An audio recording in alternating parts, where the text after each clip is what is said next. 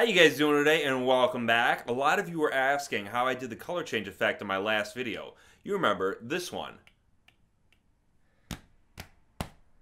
Alright, so it's actually pretty simple. There's a few steps involved and there's a little bit of critical thinking, so you're gonna have to make some adjustments on your own.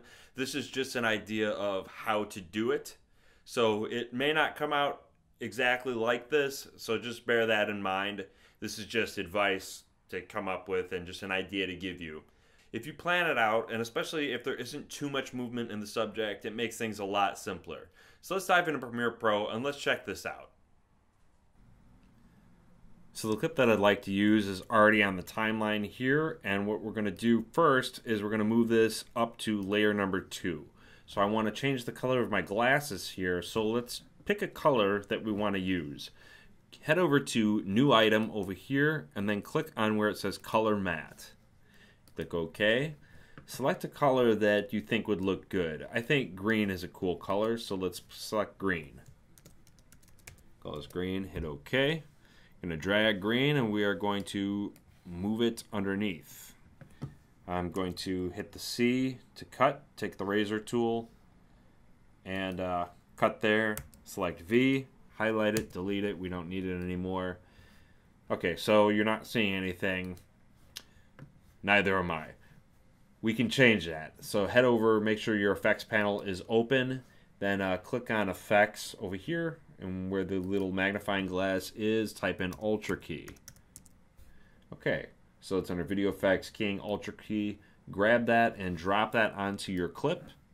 And so then head over here and grab the eyedropper tool and select in the white in the glasses. Okay, the green has already come through, but now we have this whole mess behind it.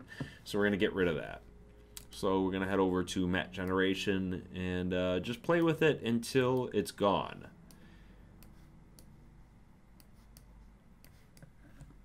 So okay, that looks pretty decent. You can always mess with it until it looks a little bit cleaner. Okay, that looks a little bit similar to how I had my background before. Okay, great. Now we've got green glasses. Okay, so now the next thing that we're going to want to do is we want to change the color of the shirt here.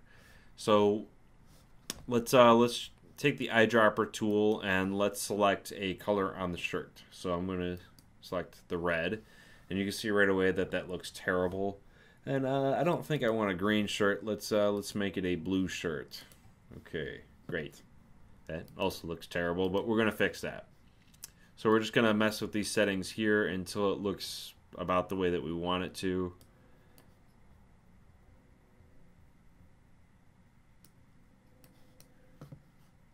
And okay, that looks pretty decent here. Let's looks pretty good, but I noticed that my lips have changed color here. So what we're going to do is grab the pen tool under Ultra key, and I'm going to make a mask around my lips. Okay, now we're going to want to invert that. And now I am wearing a blue shirt, and my lips are a nice clean color. And like I said, you pretty much have to adjust it to the picture you have, the lighting you have, the colors you're using, so you can't go exactly based off of what my settings are and what I'm using, but this should give you a pretty good idea of how to get there. It's pretty easy to do, and it looks pretty awesome.